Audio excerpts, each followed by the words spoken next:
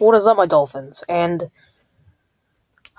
we have gotten a chockload of Halo 5 Guardians information and all that cool stuff thanks to Game Informer. So what show who that happened with the Halo and stuff? Well, let me tell you. This is why I love 343. So, the maximum, I think the highest amount of maps we've ever had in a Halo game, I think it was either 14 or 12 or 10. Not too sure.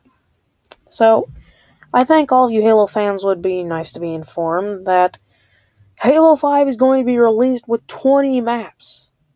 That's twice the amount of fingers we have. That's 20 maps. Okay? 20 maps. You're not going to get bored of multiplayer too quickly. Oh, and there's more. Okay. So 20 maps.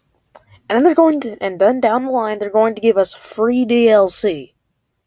15 maps. So we just got 35 maps for absolute free.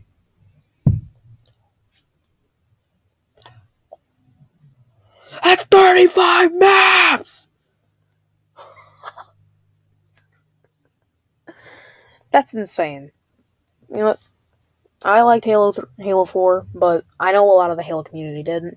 And I know that there was a lot of things that Halo 4 did that just kind of made me go, why add that in? Like, I enjoyed the loadouts, but I thought the perk system was kind of blatant. But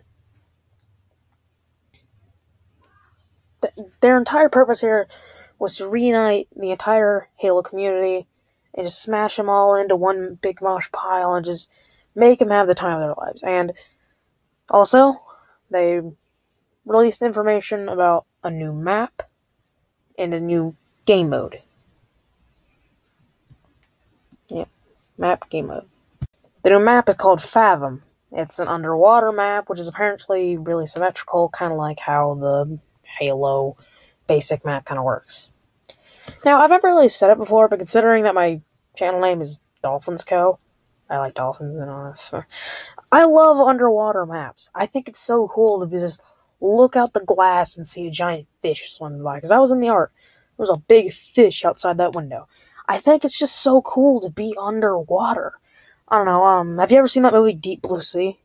I didn't really like the movie, but I thought the concept was cool. And, yeah, it just looks nice. I just like underwater maps, and I think it's going to be a really cool idea and all that nice stuff. Plus, it's going to be one of the 20 maps we get, so. Free DLC! What's Call of Duty going to give us?